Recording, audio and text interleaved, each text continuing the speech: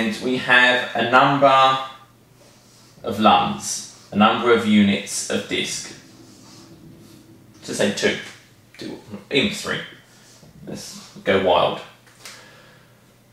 Essentially, we enable cluster shared volumes on our 2008 R2 cluster. At the point we enable the CSV, cluster shared volumes, we actually get a new folder created at the root of the C drive. So, and it'll be visible on all of the nodes in the cluster. We're suddenly going to see C:, cluster storage. And it's empty, but this cluster storage will appear on all the nodes in this cluster. We then actually go in and we say, okay, well, which storage that's known to the cluster do we want to allocate to CSV, cluster shared volumes? And so I run a wizard, and again I'll show you this in the demo, and I say, well, I want this disk and this disk. This disk then becomes a child folder of cluster storage, and I will just see volume 1. When I add this disk, this becomes a second folder called volume 2. This cluster storage and these two subfolders, which are just links pointing to these LUNs, are visible on all the nodes in the cluster. They can all access this namespace at the same time. If on this disk I had a folder called testvm1 and testvm2, when I look at cluster storage as child folders of volume 1, I will see testvm1, testvm2. It's just linking to the file system that I have here.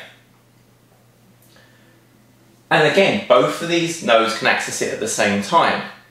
There's a CSV filter. It's a file system mini filter driver that's installed.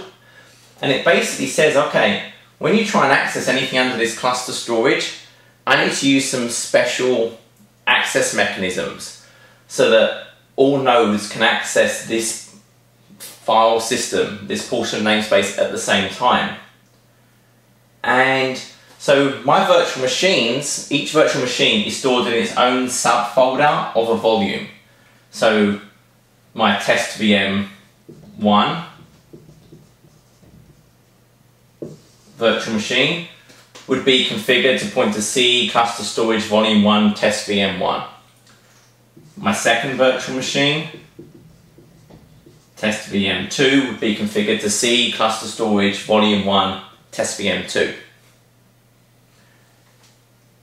Because they can both access that file, that portion of the file system, cluster storage, concurrently, both can see and write at the same time, if I do a live migration of testvm2 to the other node, there's no failover of the LUN. They both can actually access this LUN at the same time via this portion of the file system namespace that this CSV filter is providing this functionality. So there's no need to move the LUN. The LUN is accessible by all the nodes in the cluster. This is only for Hyper-V. So this cluster storage is only designed to support Hyper-V live migration. It's not designed to put file shares on it or anything else. It's just to support the live migration functionality. Now there is obviously, there's some restrictions. Ntfs is not a clustered file system. So if all of these nodes just started writing at the same time, there could actually be issues with the metadata in the Ntfs not supporting it. So we don't have an owning node of the disk anymore, but we have something called a coordinator node. And essentially the way it works is that for each volume, so for each portion, each disk that maps to a folder, one node acts as the coordinator node for that LUN. And the only difference is, so if I'm doing block level data writes, so if I'm just writing data, I can write to that directly. So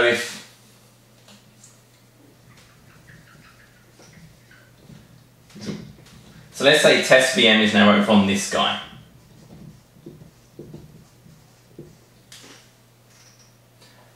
If I want to write to this disk, just like data, block level data, I do those writes directly.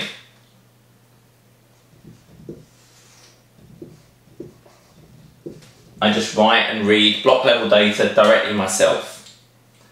Now, if I want to do an Ntfs metadata change, so same through the metadata, I send metadata requests to the coordinator node. It's the node who's marked as owning that particular LUN. So metadata changes. And then he coordinates and writes metadata. But this can be moved. So I can change the coordinator node from this box to this box. Again, there's no downtime, there's no interruption to service. When I change coordinator nodes, all that happens is for a brief split second, those I/O requests are queued up on a node in the cluster until the new coordinator node is ready to start accepting and writing those. Again, you're not going to actually see anything, it's that fast. But we get something even cooler happens. So let's just make this simpler. We have two nodes.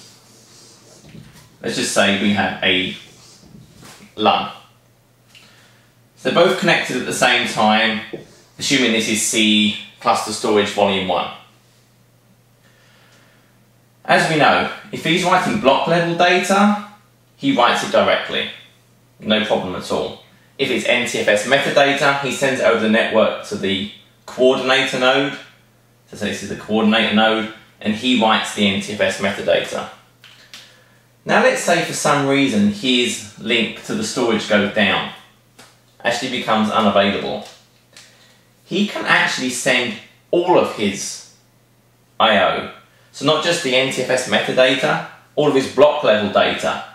He can actually send all of that to another node. And he will do that for him. So we actually get protection not just from protecting the Ntfs metadata, we now have, well, if he loses connectivity, he can actually carry on writing to the disk via this other guy. So this actually gives us protection from different types of connectivity failures, network failures, etc.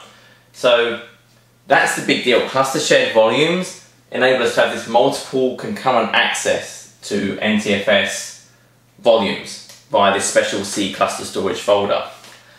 And it obviously gives us a big saving of management and just general amount of storage that's wasted, because again, in the past what we had to do was, because the LUN was the failover object, that was our level of granularity.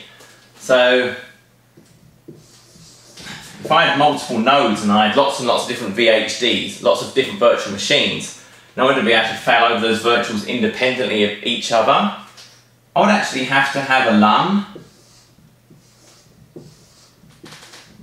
for every single virtual machine to store its own